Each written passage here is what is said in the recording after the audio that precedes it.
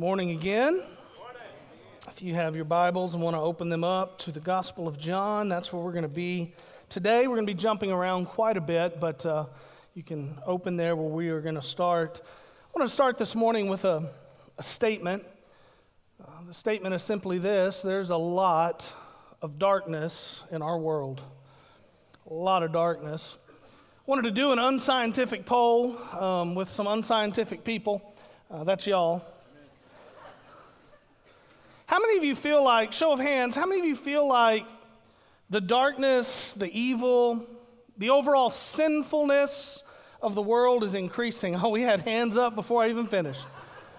That's what I thought. Pretty much everybody, right? We're all on the same page with that. The world is a very dark, dark place. 2 weeks ago, I was on a conference call, a Zoom video call with some of our brothers who are planting churches in our underground church network. And they shared a video with me, all of us on the call, that showed one of our pastors who had been arrested, not arrested, captured by a mob. It wasn't the law. He was under this little hut. He was being interrogated. Went on for about 6 hours. They had much of it on video. Some people had videoed it. And through the course of the time, he was beaten, had his fingers broken, his face began to swell and got bloody from being slapped and hit. They took blades, different kinds, and cut his chest and his arms, his back, all in an attempt to get him to recant his faith. He never would. Never did. The end of it, they didn't kill him, thankfully. He was in really bad shape, but he was stripped naked. He was dragged outside of his town and told never to return. The world is a dark, dark place. And even when you try to be the light, you can find yourself in dark situations, as he did. Earlier this week, I shared on my Twitter feed a video of a young Muslim girl. I say young, she was probably 19, 20, maybe 22, I don't know, somewhere in that range. She was being drugged by her hair when the video starts through a street. And there are some guys chasing her. One guy's dragging her, the other guys are chasing her. And she's on her back, kind of on her hind end and being drugged.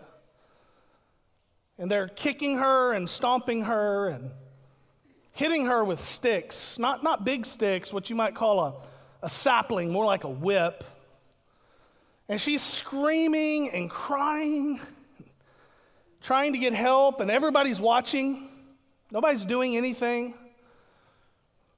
And ultimately, this mob of men surround her near the bar ditch, and a little motorized three-wheeler thing pulls up, and a thing comes up on the video that says, "This is her father." And you think Dad's coming to the rescue, man. He jumps off the bike, and your heart begins to kind of well up, and you think, hey, he's going to come and save his little girl. And he grabs a club.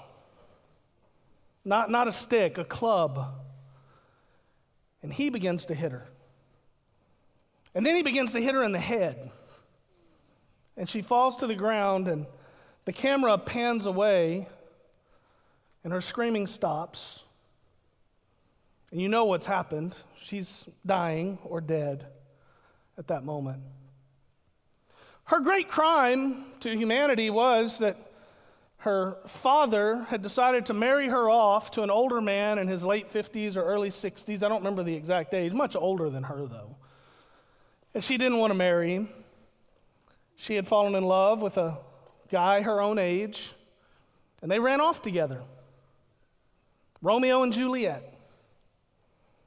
Her brothers and uncles tracked her down in a nearby town, and when they found her, they called the rest of the family, and all the men in her family came and killed her.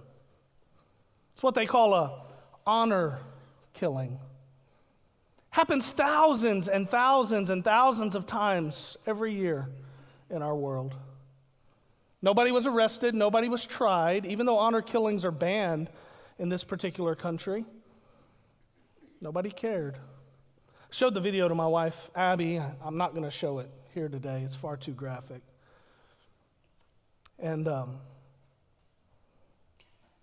my wife, Abby, she said, can you imagine living in a place where you can't even feel safe with your own family and in your own home?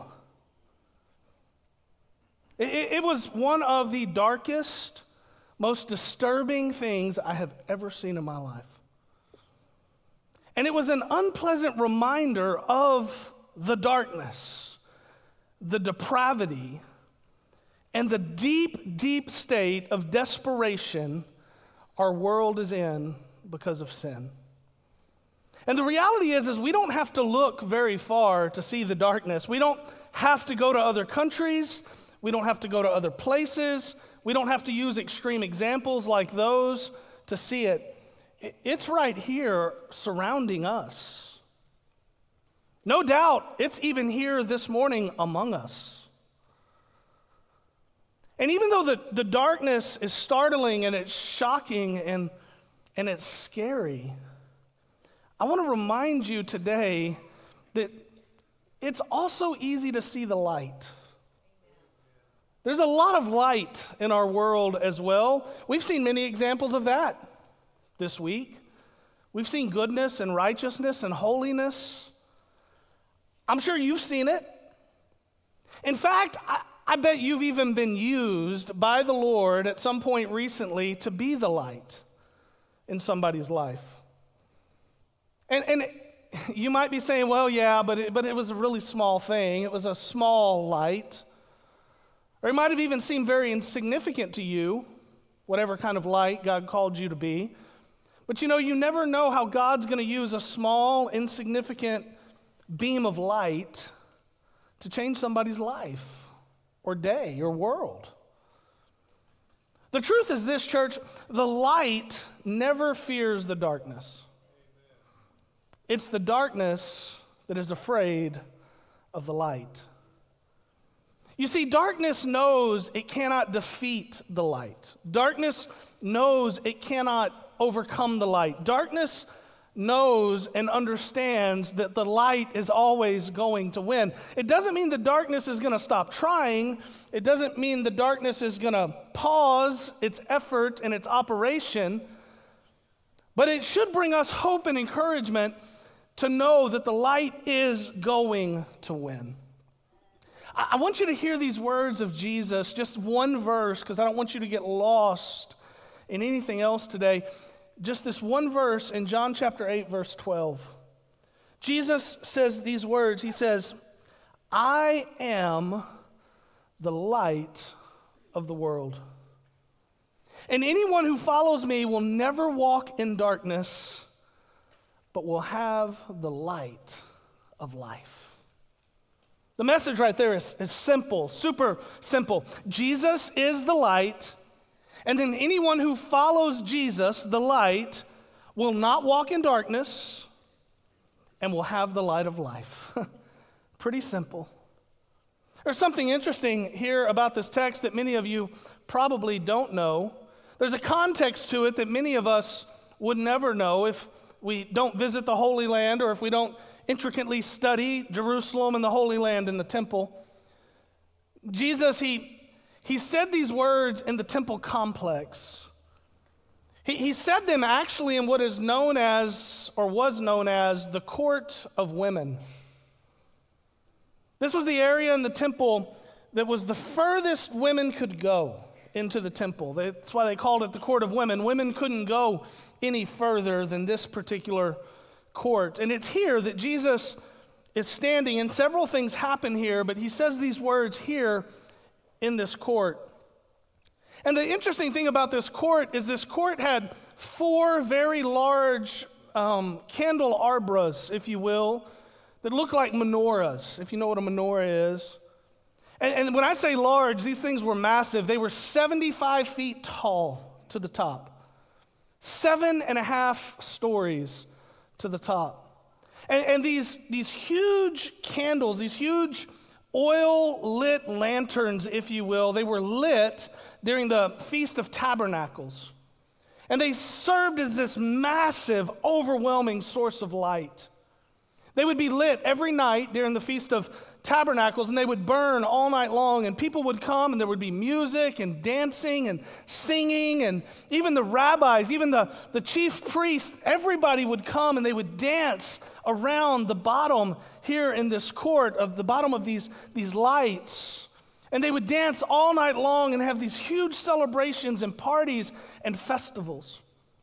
And the lights were designed, they would send a beam up into the night sky of light. And it was designed to remind God's people of how God had led them with a pillar of fire by night out of the wilderness. Had great visual impact. It would be what we might call a searchlight, just going up into the sky. And so big and so brilliant was this light. One ancient Jewish source declared this: there was not a courtyard in all of Jerusalem that did not receive the blessing of their light. Speaking of these candelabras. Another described the massive amount of light by saying the light filled the entire city of Jerusalem. Another source described it like this: the festival and ritual lighting was a reminder that God had promised to send a light, the light, to a sin-darkened world. God promised to send the Messiah to renew Israel's glory, to release them from bondage, and to restore their joy. And there, under these lights, with that as the backdrop, this is the context in which Jesus says, I am the light of the world. And anyone who follows me will never walk in darkness, but will have the light of life. The light of the world had come and was there with them, and yet they couldn't see him. In fact, they would soon murder him. It seems clear to me that Jesus wanted everybody to know and understand this one thing, our big idea, this one thing: there is no life without the light. He wanted everybody to know there is no life without the light. Darkness leads to death, light leads to life. And the life, death, and resurrection of Jesus Christ produces this huge, massive, overwhelming collision between darkness and light. And can I just tell you, the light won? I want to share with you today 5 areas that we see light win through the life of Jesus. And we're not going to spend long on any of them. They're all important. I had 20, but I narrowed it down to 5. Again, as we did a couple of weeks ago, I'm going to share some more this week in the Daily Devo. They're going to put the QR code up. If you don't have the Daily Devo or get the Daily Devo, you can get your phones out and you can scan the QR code and get it. If you're online, it should work for you as well. If you're a radio listener, you'll just have to go to the website, pastorpete.org, and sign up there to get them. But we're going to share some of the others this week. But today I want to give you 5. The first one is this: to the darkness of doubt, Jesus is the light of faith. Doubt is one of the deepest and most terrifying kinds of darkness there is. There are many things you can doubt in life. Spiritually, you can doubt your salvation. Many people go through those seasons in life where they wonder if they're saved. They wonder if it really took. They wonder if God has really forgiven them. They begin to doubt that. You can doubt God's love. You can doubt God's faithfulness. You can doubt the faithfulness of your spouse and get into a dark place in your life where you think every time they pick up their phone, they must be texting someone else. You can doubt your ability as a parent. I think all parents go through that at some point where they feel like they're not good enough, or they've made wrong decisions, or they've done things that are wrong for their kids, and you've messed them up forever. You can doubt your ability as an employee. You can doubt your ability as a friend. You can get into a place where you doubt your government. And everything you see and everything you hear and everything you watch leads you to be skeptical and doubt the government that leads you. You can doubt the sincerity of your pastor, your elders, your lay pastors, your deacons. You can doubt the sincerity of those who lead whatever church you go to. You can doubt your future or things about your future. You can doubt your self-worth or your value to yourself and to others. You can doubt every decision you ever make. Did I make the right one? Was that right? Was that wrong? How did they take that? Why did I say that? Why did I do that? There's truly no shortage of things in life you can doubt. But if you've ever been down the road of doubt, like I have, you've likely discovered the same thing I've discovered about this road. It is a dark and dangerous road.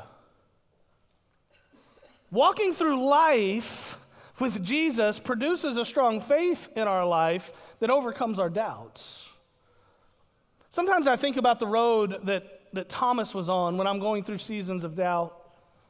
You know, Thomas, following the crucifixion, he was struggling with believing because he wasn't there when Jesus appeared the first time to the disciples, so he lingered in doubt.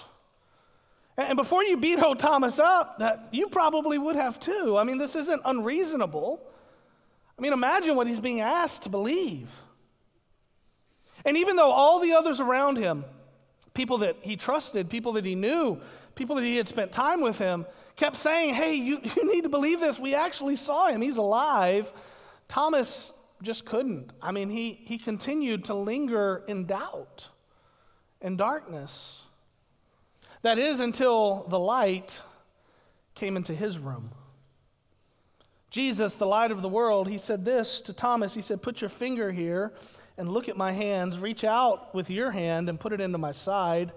Don't be faithless, but believe.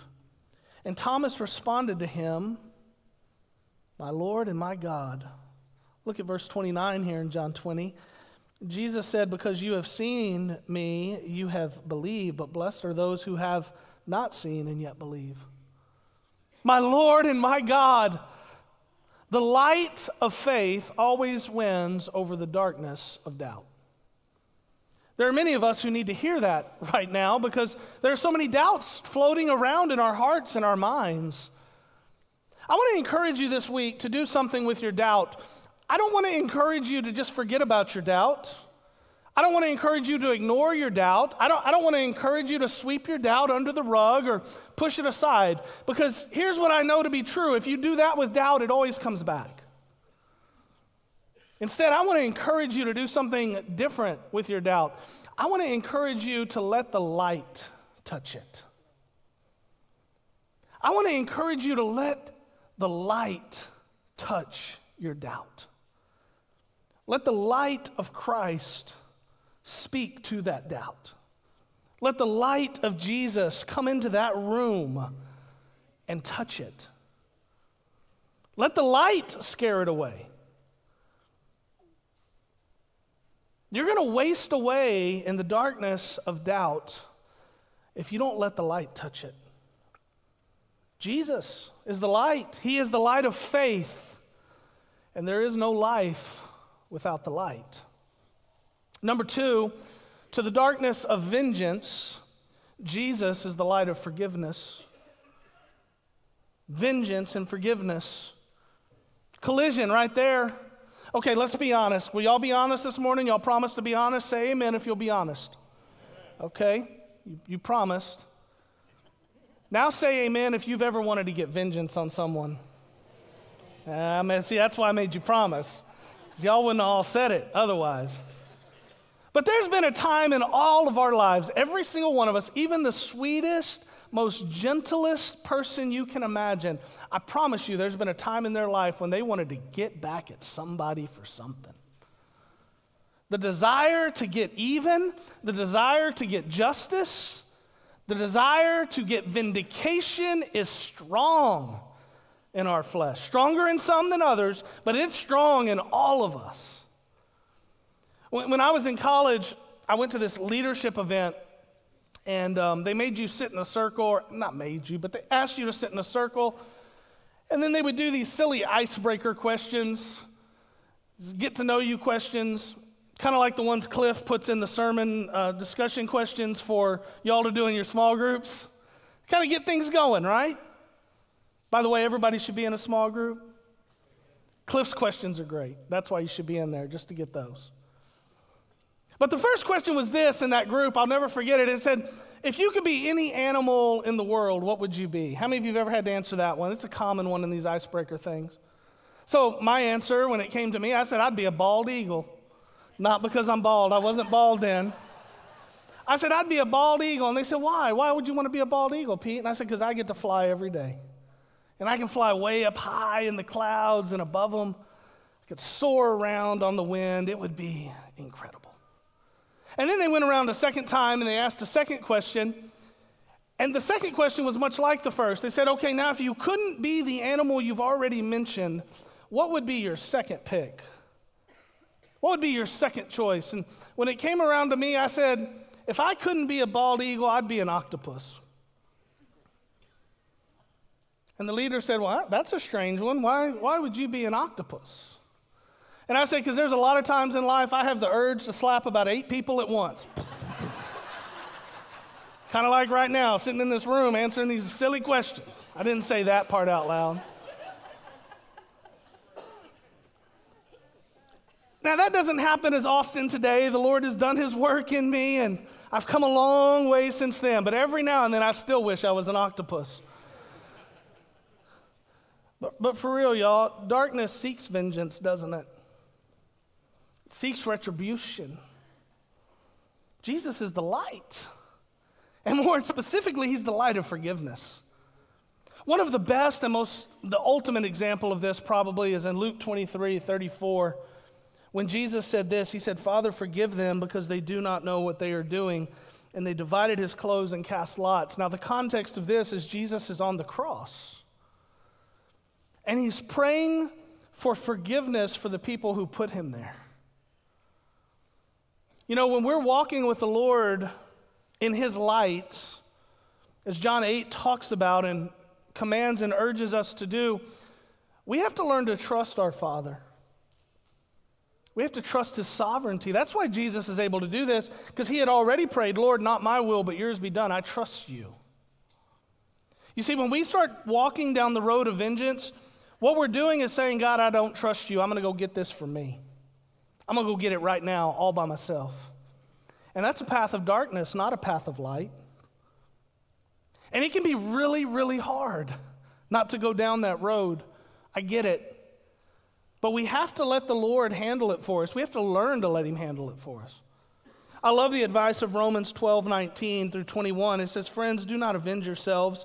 Instead, leave room for God's wrath, because it is written, vengeance belongs to me. I will repay, says the Lord. But if your enemy is hungry, feed him. If he is thirsty, give him something to drink. For in so doing, you will be heaping fiery coals on his head. Do not be conquered by evil, but conquer evil with good. I want you to notice something here. You know, I think the first part of this is pretty easy to get, and it really doesn't require much of you. It just kind of requires you to keep your mouth shut and sit on your hands and not do anything to whoever you're trying to get back at. Just says, don't go after them, don't get vengeance. But we're not just talking about withholding vengeance. Honestly, that's the easy part, is withholding the vengeance. See, what Jesus actually requires us to do, and if we're going to be a reflection of his light, we have to be like him in this area of our life.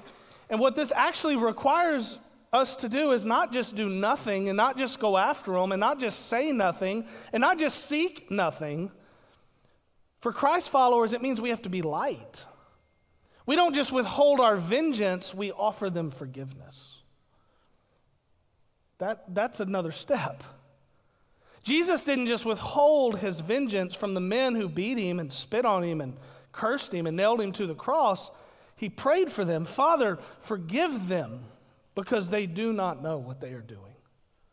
That's a powerful picture of darkness, the darkness of what could be vengeance colliding with the light that is Jesus, the light of the world. And that collision happens in our lives all the time as well. So I pray we're going to choose light over darkness, especially in those moments when we feel like, man, I wish I was an octopus right now. I pray that you'll remember right there that the light's going to win over the darkness. And there's no life without the light. This next one, number 3, it's a powerful one. To the darkness of bondage, Jesus is the light of freedom. Anything that holds you in bondage is likely associated with some level of darkness. The ultimate bondage, the supreme example of all bondage, is sin. All bondage finds its roots, its genesis back in sin. And there are many in our world today who are slaves to sin. They're held in bondage by it. Some feel like they can't escape from it. Others are completely comfortable in it. But they're both equally held in bondage by it. It may even describe you right now. Maybe it describes somebody you know. If so, I have good news. The light of Christ collided with this darkness too, and it won as well. Jesus addressed it like this in John chapter 8, verse 34 through 36. Jesus responded, "Truly I tell you, everyone who commits sin is a slave of sin.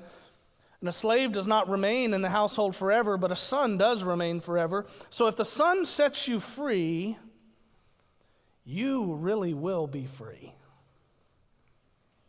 In Galatians, it says it like this, chapter 5, "For freedom Christ set us free. Stand firm then, and don't submit again to the yoke of slavery." You see, darkness, it always seeks to conceal. Darkness always seeks to confine. Darkness always seeks to cover up. Those are the things darkness does. Light does just the opposite. Light brings truth, and light brings transparency to everything it touches.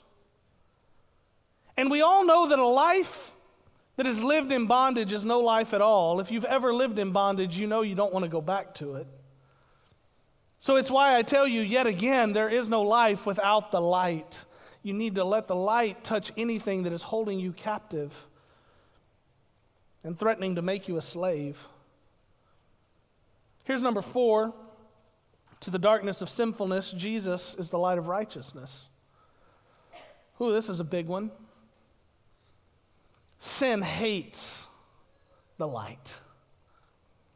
I mean, sin really hates the light. Sin hates the light more than Dennis hates to hear that Krispy Kreme is out of donuts. Sin hates the light more than my kids hate to hear me say it's time to clean the barn. Sin hates the light, guys, more than the Dallas Cowboys hate to lose a game. Y'all getting what I'm saying? Sin hates the light. Sin can't stand the light. It doesn't want to be around the light.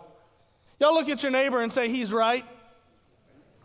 Some of y'all can't even bring yourself to say it, even though you know I am. All right, well, don't say he's right. Just tell him sin hates the light if you can't say he's right. There you go. Got more of you on that one. Sin is only comfortable in the darkness. It's only comfortable in the shadows. But here's the deal. Jesus is the light of the world. Jesus spoke to them again. "I am the light of the world. Anyone who follows me will never walk in darkness, but will have the light of life."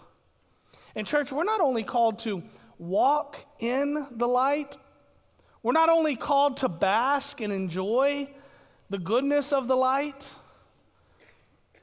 That's where some of us are getting this all wrong. We think that just because we have the light and we get the light and Jesus is shining his light on us, that's enough because that light feels good. And we're just basking in it and enjoying it like that's all we're supposed to do with it. The Bible actually says we are supposed to reflect that light into a dark world. I want you to hear what Paul told the Corinthians. If there was ever a place that was dark, it was Corinth. If there was ever a place where the darkness of sin collided with the light of Jesus and the light of the gospel, it was Corinth. And I want you to see what Paul says here in his second letter to them, chapter 5, verse 20. He says, "Therefore we are ambassadors of Christ, Since God is making his appeal through us, in other words, we have a part in this. We're a reflection of who he is. That's what an ambassador is. He says, we plead on Christ's behalf, be reconciled to God. He made the one who did not know sin to be sin for us, so that in him we might become the righteousness of God. To the darkness of sinfulness, Jesus is the light of righteousness. And we're called to be reflections of that light. And we're reminded yet again that there is no life without this light that is Jesus. I have one last one for you this morning. It's this one. It says this, to the darkness of death, Jesus is the light of resurrection. To the darkness of death, Jesus is the light of resurrection. There is perhaps no other darkness that is as awful as the darkness that comes with death. As you might imagine, I've done a lot of funerals.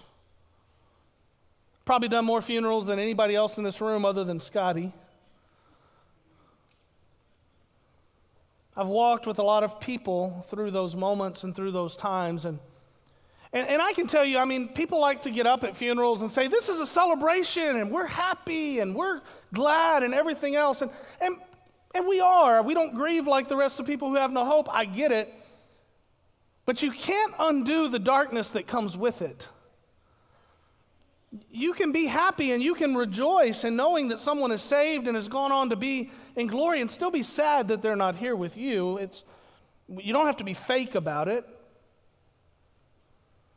Thankfully, many of the people that I've buried over the years are people that I know and have full confidence were saved. Many of them I'd personally baptized, or I'd had opportunities to share testimony with, my testimony and their testimony, and hear about how God had transformed their life.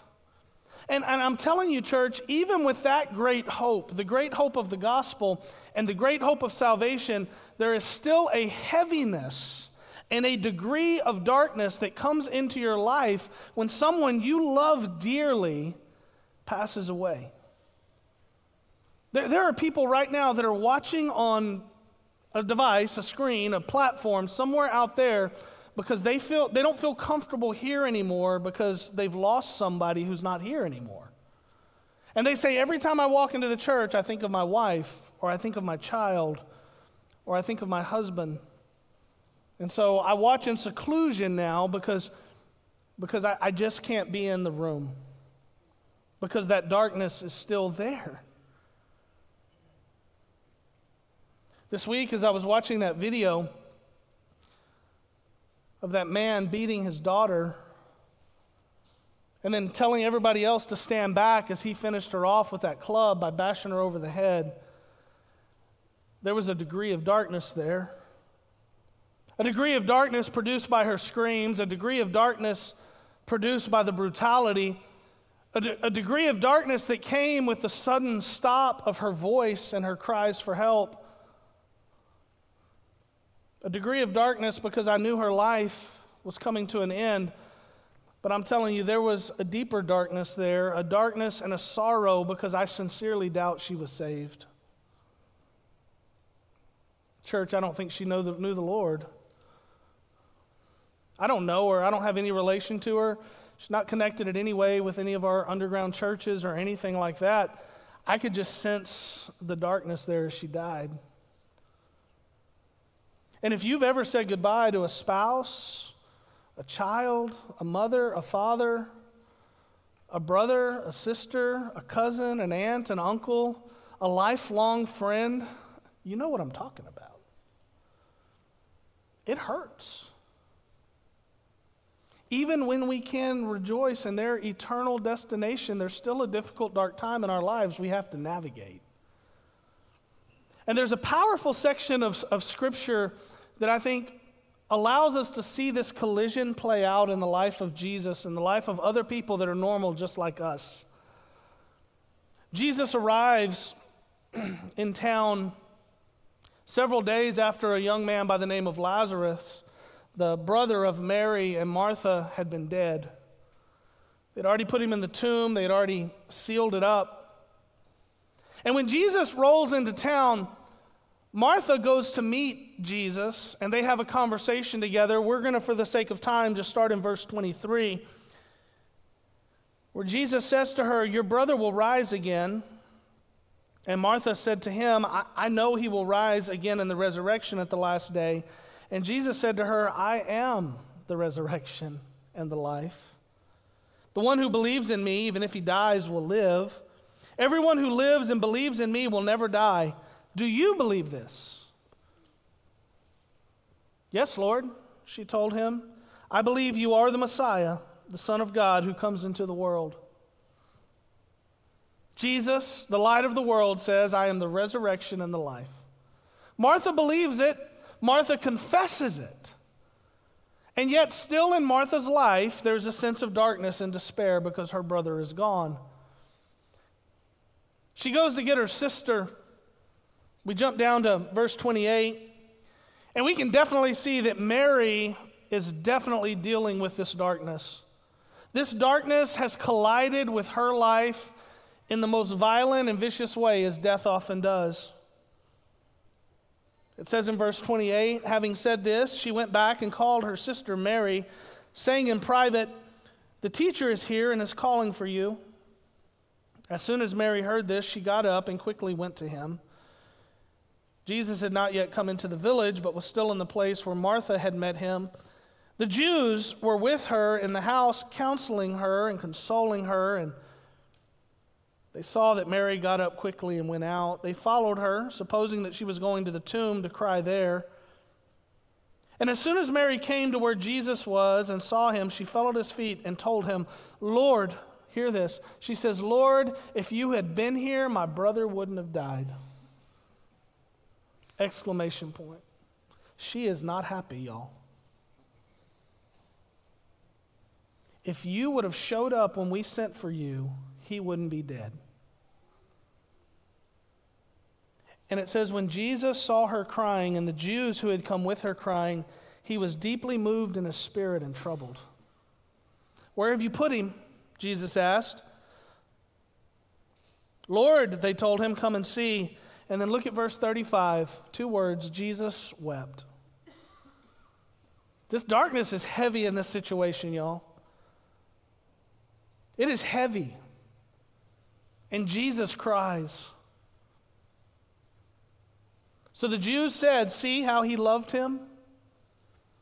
But some of them said, "Couldn't he who opened the blind man's eyes also had kept this man from dying?" In other words, if he would have shown up, this wouldn't have happened. All of this is your fault. All of this darkness we're dealing with because of the death of this man is your fault, Jesus. Mary is clearly upset with Jesus. "Lord, if you had been here, my brother wouldn't be dead." This is a heavy, dark, sad time for many. This week, as I was praying about this, I saw something or realized something or recognized something that I've never really thought about or seen before. If you jump to the Gospel of Luke, there's another famous encounter Jesus has with these sisters, this family. In Luke chapter 10, in verse 38, it says, "While they were traveling, he entered a village, and a woman named Martha welcomed him into her home. She had a sister named Mary who also sat at the Lord's feet and was listening to what he said. But Martha was distracted by her many tasks, and she came up and asked, 'Lord, don't you care? My sister's left me to serve alone. So tell her to give me a hand.' The Lord answered her, 'Martha, Martha, you're worried and upset about many things, but one thing is necessary. Mary has made the right choice, and it will not be taken away from her.'" You know what struck me about that was reading this first encounter and then reading the encounter surrounding the death of their brother. In this first meeting, Martha is the one who's busy, seemingly too busy for Jesus. And Mary is the one sitting at his feet, hanging on every word, willing to push everything aside in her life just to be at his feet. But after their brother dies, you can see what the darkness of death can do even to the most faithful. This time it's only Martha who goes to meet Jesus. Mary, the one who was so dedicated and so in tune and so enthralled and so faithful, she stayed home. Stayed home in her darkness, in her solitude. See, death can produce that kind of darkness even in the most faithful person's life. Especially if we fail to remember, or if we all of a sudden forget in the midst of that darkness that Jesus is the light of the resurrection. And I want to encourage you, church, don't judge people who struggle like this. Pray for them. Because it is tough. And it is hard. Don't doubt their faithfulness. Don't doubt that they're not true believers, or, they should just pull themselves up by their bootstraps and get on with life. Don't doubt them and don't judge them. Pray for them and remind them of how faithful God is. Because just like with everything else, what needs to happen in the midst of that darkness is the light needs to touch it. And if you're there right now, I want you to remember that Jesus is the light of the resurrection. There's no life without the light. I want to close with this. When Jesus said in verse 12, "I am the light of the world, and anyone who follows me will never walk in the darkness, but will have the light of life." When he said that, with those massive oil-filled candelabras burning over 7 stories up in the sky there in the temple complex, what he was saying is, you can dance around this light all you want. You can throw the biggest party and have the biggest time of your life. But there is no life without the light that I am. He said, I am the light of the world, not these candles. I want to ask, if we can, to have all the lights dimmed and turned off for a moment. I have a candle here with me.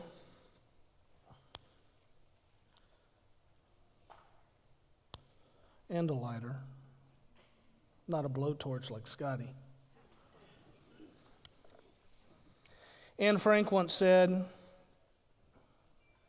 "Look at how a single candle can both defy and define the darkness." Look at how a single candle can both defy and define the darkness.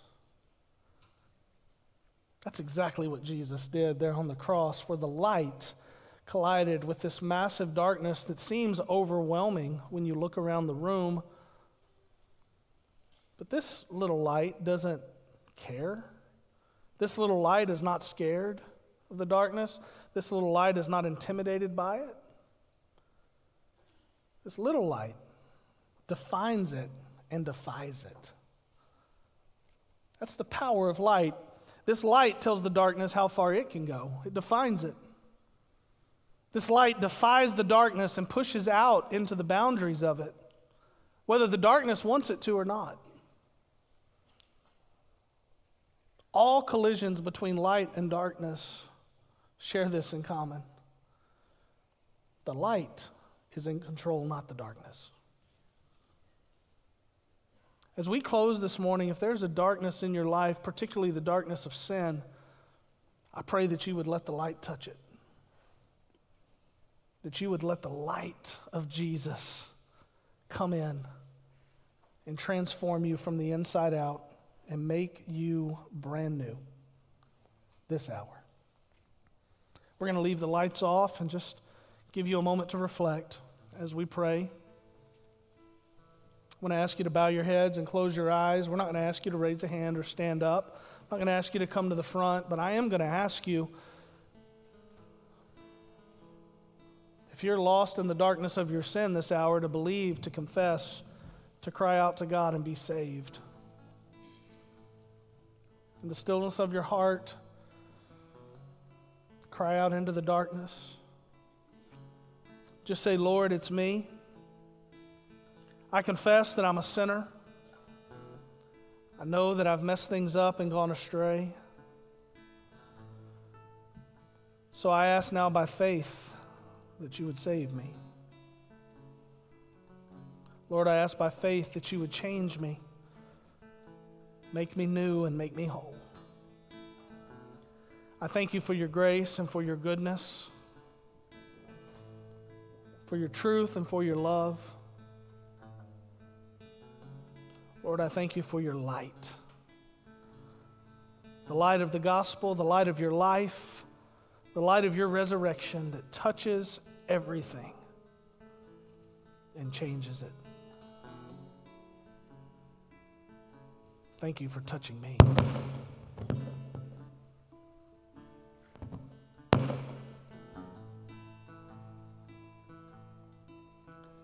Father, as we close this time, Lord, we thank you for being the light, for reminding us that you are the light even in the dark spaces of our life. Father, I pray that you would touch those dark places, that you would press into them and remind us of the power of the light. And Father, that we would do the same, where you give us the gifts and the abilities and the opportunities, Lord, that we would be the light. Even if we're just a little one like this candle, Lord, I pray that we would be the light and that we would remember that as your light, as reflections of it, Lord, we are defying and defining the darkness that surrounds us. Help us to not be overwhelmed or to give up or to feel like there is nothing we can do.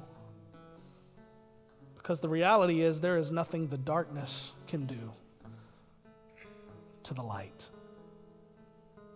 Lord, we ask, we pray, we believe these things in this hour because of your Son, Jesus. Amen.